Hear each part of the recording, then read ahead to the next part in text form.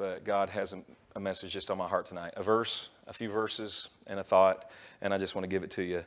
And thank you so much. I came with an empty piece of paper this week that I kept in my Bible, and I've been last night, this morning.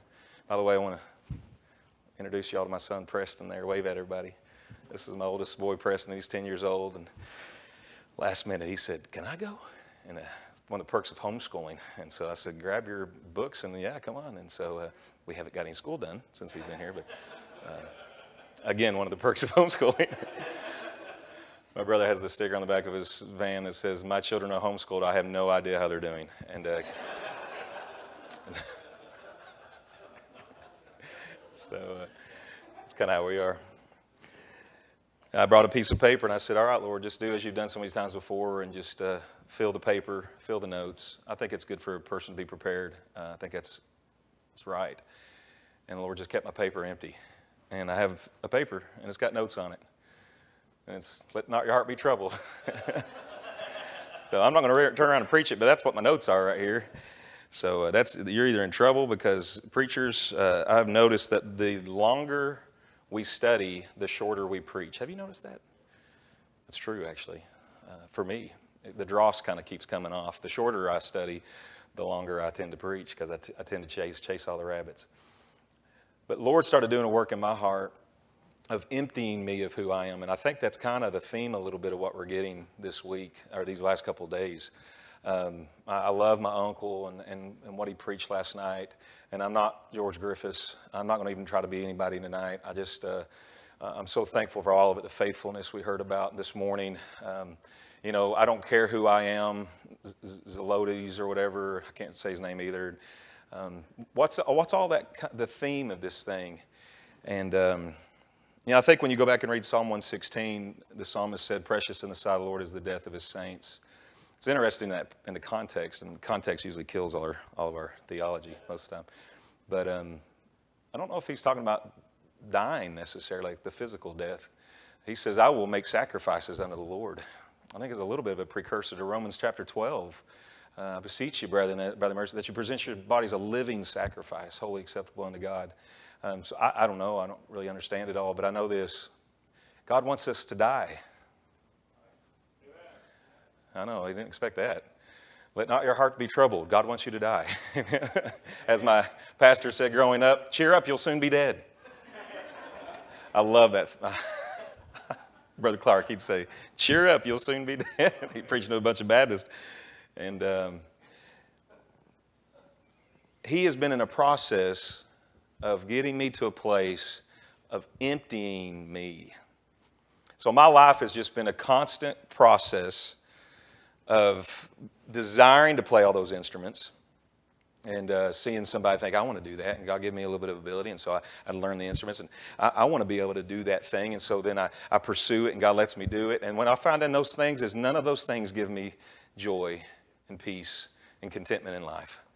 And God just kind of lets me do a lot of things. I remember thinking, my dream was to build an instrument one day. I'm a woodworker, and I play instruments, and I thought I'd love to build an instrument. So 4 years ago, I built a dobro, and if you don't know what a dobro is, then you need to be checking out, man. You're in Murfreesboro, but a dobro, and I built one, and now I've built 45 of them. I mean, and people are buying it. It's the craziest thing in the world. And someone played one of mine in the Grand Ole Opry, and they sent me pictures. "Man, that's your guitar on the Grand Ole Opry," and I just remember looking at the picture and thinking, I don't even care.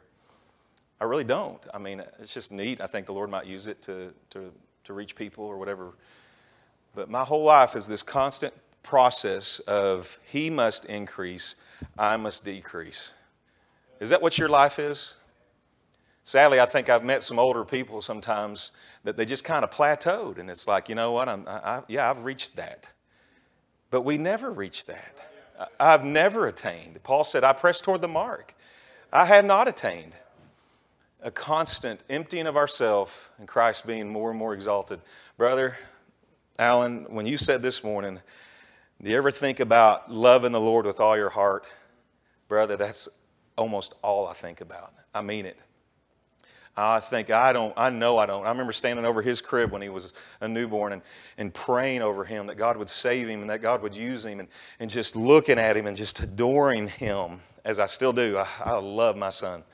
And I say he's my best friend. You know, I can't think, you know, I know my wife's my best friend, but I mean, he's my friend, and he's a friend I get to spank. It's a crazy thing.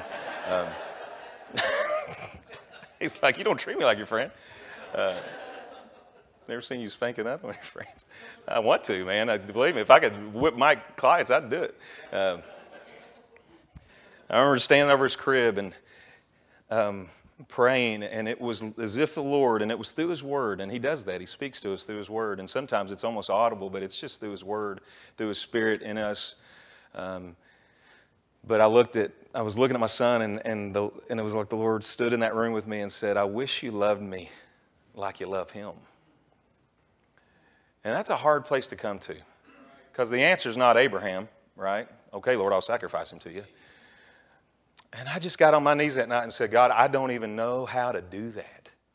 By the way, I think it'd be good for all of us to start to learn how to talk to God. I'm learning, but we try to come to him in some kind of facade, like he doesn't know our hearts. And but I just got on my knees and said, Lord, I don't know how to love you. And so he said, I'll teach you. I'll teach you how to love me. Take my yoke upon you. Learn of me. And so I've just been learning that. I'm just in this process of going from this teenage punk, I guess you could say. I don't know if that's appropriate or anything. Everything's wrong anymore. You can't say anything. And so I think I was a punk. Other people have agreed with that. I never saw it. But from this, Brother Larry's agreeing with it. You didn't even know he was a teenager. Or you're saying I still am.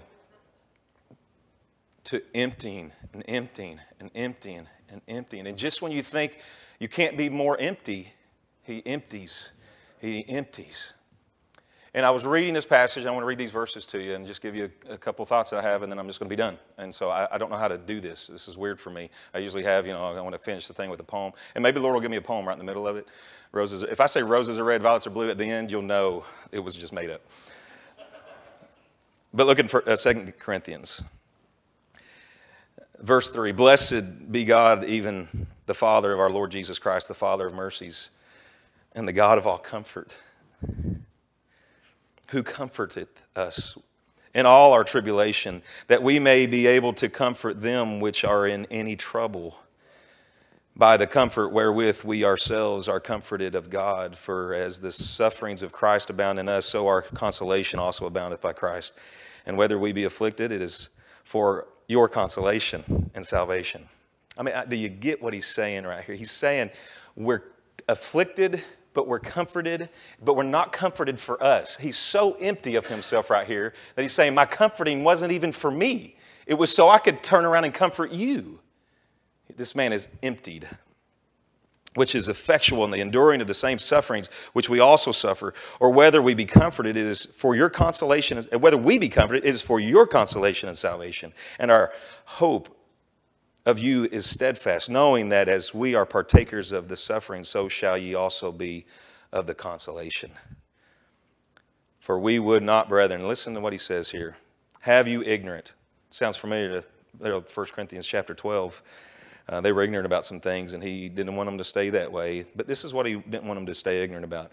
Of our trouble which came to us in Asia. I'm not sure exactly. A lot of commentaries say that he's referring to Acts chapter 19. And if you remember, you should go back and read chapter 19 at some point, maybe even tonight. I love it. I love how they're preaching the gospel and they're suffering persecution. They gather there in Ephesus and they're worshiping Diana and they're saying these Christians, and they're hating them because it's what it's doing is it's turning people from Diana to the Lord Jesus Christ, and the people that were making money off of it didn't like that. And so they get this great gathering together and they bring these Jews in, they bring these Christians in, and they're questioning them. And Paul goes to go in the middle of them, man. Paul was not afraid of it. He goes to meet with them, and they keep him. No, Paul, don't go in there. Don't go in there. And then in the middle of it all, they were ready to kill him. But the clerk stands up, and he says, hey, You know, if we're going to do this, it's got to be done in a lawful way. And he dismisses the congregation, that these people that had got together in this theater. I mean, just as real life stuff, okay? I know what sometimes we think. I kind of laugh sometimes at us because all of our eschatology is centered around America.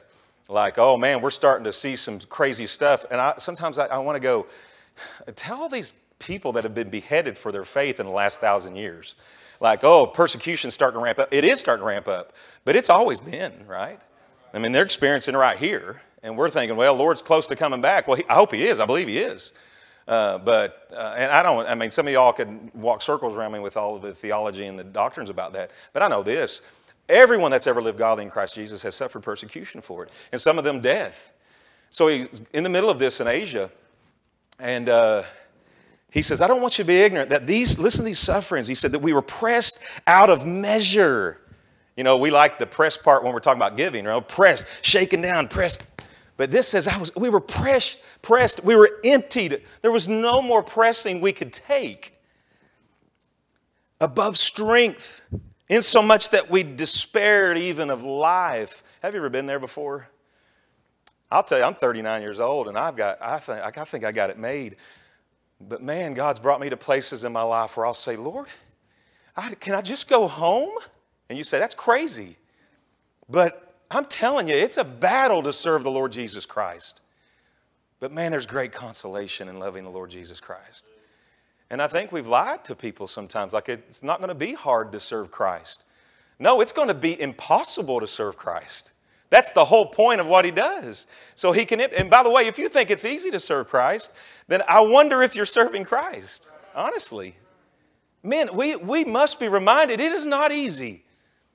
And I'm 39 and I'm on the front side, if the Lord tarries is coming, I'm on the front side of where some of you all are. And I respect your age and I'm so grateful for your example. But I just told my wife the other day, I said, man, if the Lord tarries, I could be doing this for 40 more years. And the dentist told me the other day, he said, well, a couple months ago, I got a new dentist. And he said, what do you do for a living? And I said, I'm a pastor. And he said, yeah, you got pastor's teeth. I thought he meant you could tell I drank too much coffee. He goes, no, you can smile all day. And he said, but you grind your teeth all night, don't you?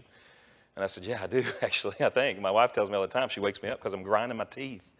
Because you never stop thinking about the ministry. You never stop thinking about people. And it will press you down. And it will get to a place where you'll despair of the life. And I just said, Lord, the other day, Lord, if this is what you want me to do, please, I am happy to do it. But I don't want to get to the end and go, and the Lord say, no, that wasn't my will for you. I just want to hear, well done, thou good and faithful servant. All right? But I'm 39. I could still maybe go into a different career at this point, you know, and I would be lying if I say I didn't consider that at times. You know, 26 more years in something, in a different field and actually have retirement, amen? Because us independent Baptists, we forget the retirement, man. Now, thankfully, I didn't opt out of Social Security. It will not be in existence by that time. I understand that. But I'm, you know, thank the Lord, every 15%, and the church can't pay their 7.5%. I'm paying it all. Lord, is this what you want me to do? Because I pressed down. Pressed down. Listen what he says. But we, and this just stuck out to me, and maybe one of you need to stand up and preach it. But we had the sentence of death in ourselves. You know, that's the only time I've been thinking about that phrase right there. I've been thinking about it. That's the only time it's mentioned like this. It's amazing. The sentence of death. It's a judicial term that there was a death sentence in themselves. That's what Paul said. We had the sentence of death in ourselves. Paul was serving out a death sentence. And I want to encourage you today, and it's not encouraging maybe, but keep serving out your death sentence, guys. This life is not about, and ladies, it's not about us. It's not about us. And I've learned as pastor, my desires and my wants for the church have to be laid aside. Because, hey, let's be honest, man. It's my generation that spent half the day down today at Starbucks with their skinny jeans and their MacBook. Now, I have skinny jeans because every pair of jeans I have are tight, but that's for a different reason.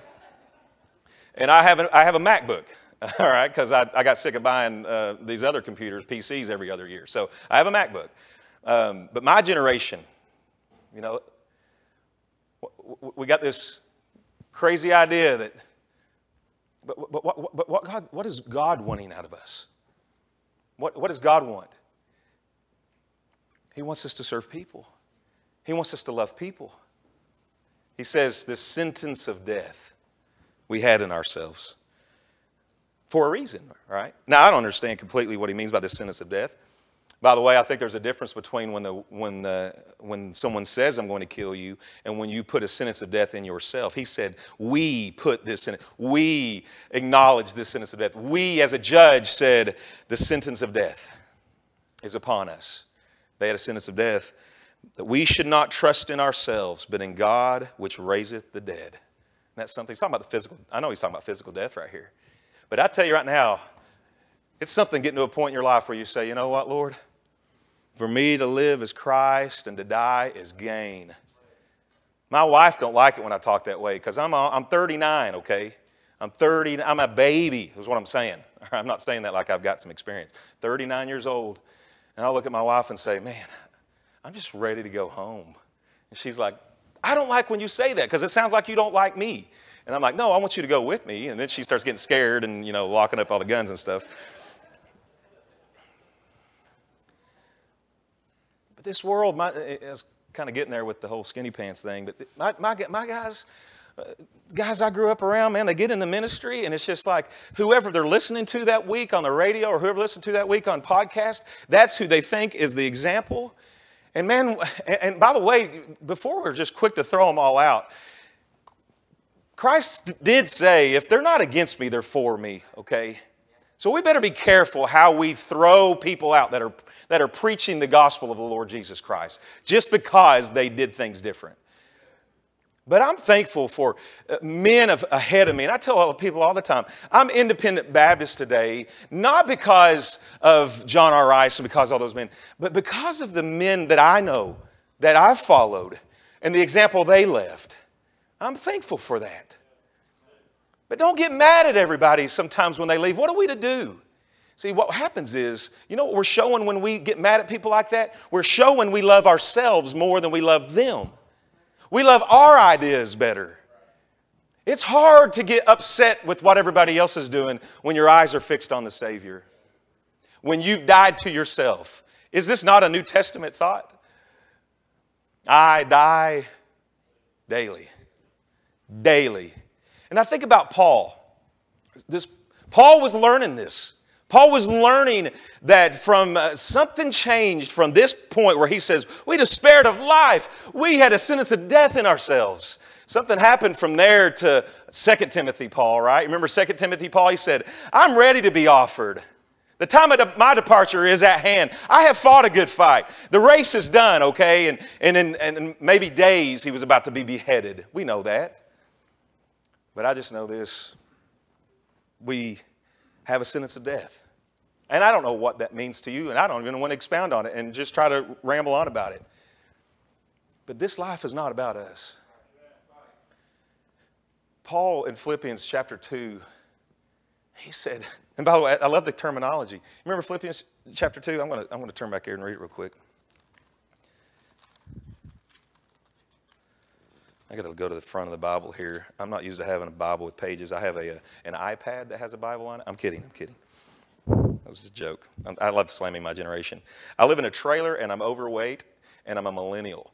So I have a lot of jokes. I make fun of fat people that live in trailers and the millennials. I just make fun of everybody. So you just have to forgive me. But verse 1 of Philippians chapter 2, if there be any consolation. Isn't this interesting? Same talk he's talking with second. And this is the same. What happened? Paul took some missionary journeys and Paul was just ready to go, man. Acts, they send him out and he's going. But man, he himself was learning that he was dying. He was constantly having to learn that. We got this idea that Paul just arrived. Need I remind you that Jesus Christ himself was serving a death sentence? He was.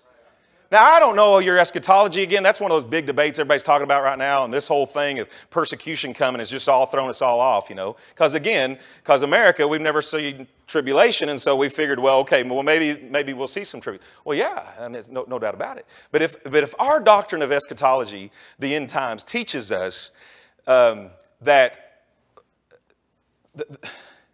the words of Jesus Christ, how important the words of Jesus Christ, and what is Christ saying? What did Jesus come to do? If our eschatology teaches us that Jesus had no intent of coming to this earth and dying, and there's people that teach this, that he came to set up a kingdom, and they rejected him. And so he said, well, I guess I'll go to plan B. I'll die for the sins of man. Do we believe that? I don't know if we believe that. Maybe we do believe that. Maybe we need to have a conference. But I believe this.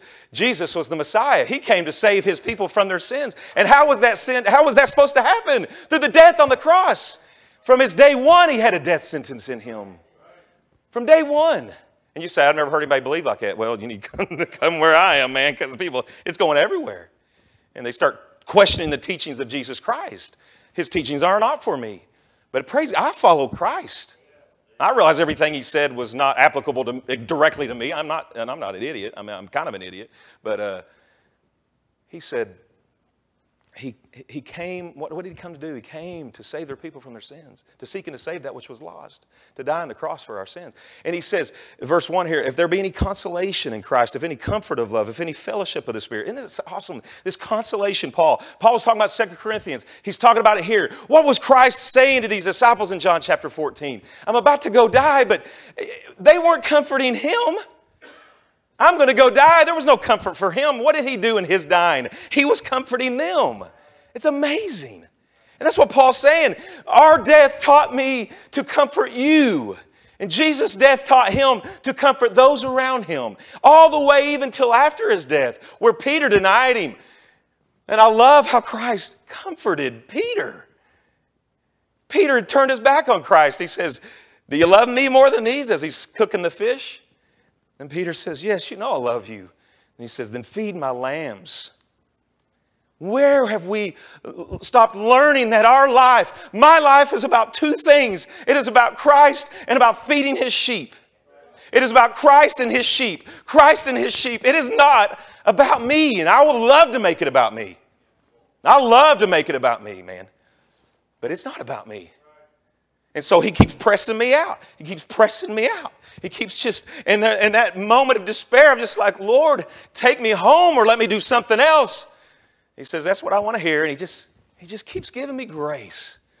He just keeps giving me his word. I'm like that dumb pastor that takes a basket to the Lord every week. And this is what I do. And I suggest it. I don't know where I learned it, but I bring a basket to the Lord. And I think like he was feeding those 5,000. And I bring my basket and I say, what do you want your sheep to eat this week?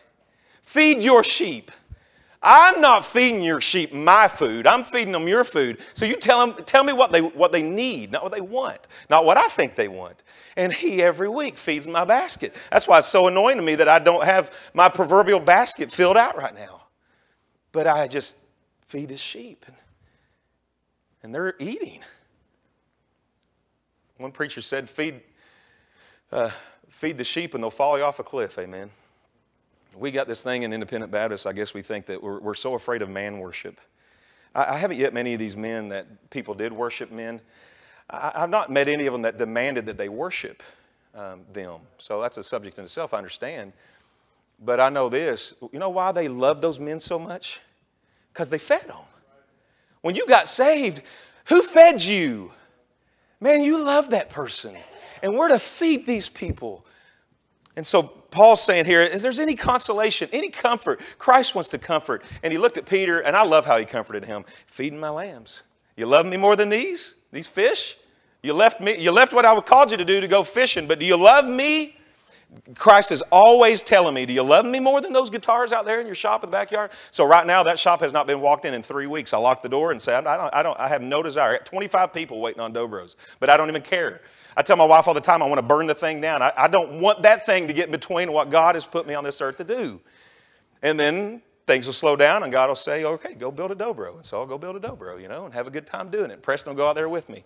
And he peels the tape off when I'm putting the binding on. And I'm talking weird stuff to you right now. You don't know what I'm talking about. Brother Allen can do it. I can do it too. I was going to preach on tonight how to make a pumpkin spice latte to kind of combat his, because I don't know what he was talking about with horses, but I know lattes, man. And so I just didn't think it would be very manly. He tells Peter, feed my sheep. He looks at him again the third time. He denied him 3 times, and I just love how he gave him 3 times to confess his love for him.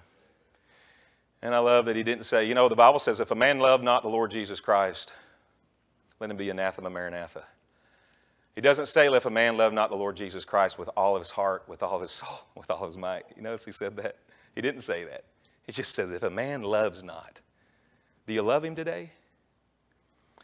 Well, a lot of times we don't love him like we should because we love our life. We love our life too much. We're trying to find our own life. If there's any consolation, and he says, be the same mind. That's what Paul's saying in Philippians chapter 2. Be like-minded. What mind? The mind of Jesus Christ. What was the mind of Jesus Christ? He put on the form of a servant. And the whole thing ends, this sentence ends with, and became obedient unto death, even the death of the cross. That is what we have in common with Christ. That is what we have in common right here, men and ladies. We're all willing to give our lives for Christ. But if we're not willing to, if we think we're willing to die for him when someone puts a gun to our head, how come we're not willing to die for him when we wake up in the morning and want to watch whatever we want to watch on TV? Or want to do whatever we want to do? Or put whatever we want? No, death doesn't come. That death comes today. The sentence of death. He comforted Peter. And he says, he knew he loved him. He confessed that love. And I love Peter. You remember Peter said, I'll die for you.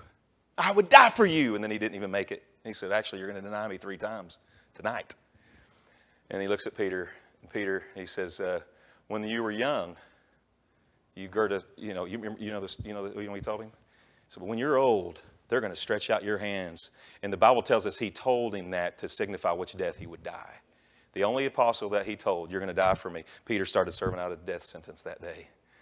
He says, I'm going to die for Christ. Are you willing to die for Christ tonight?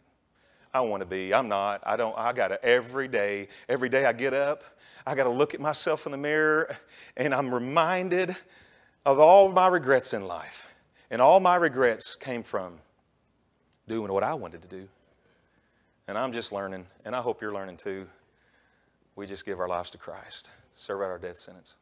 Let's pray. Father, thank you. I hope you did something in someone's heart like you've done in mine through this, to just give our lives to you. I think it's what you're doing in our hearts this week. I think it's one of the reasons that you've allowed COVID to just empty us a little bit more.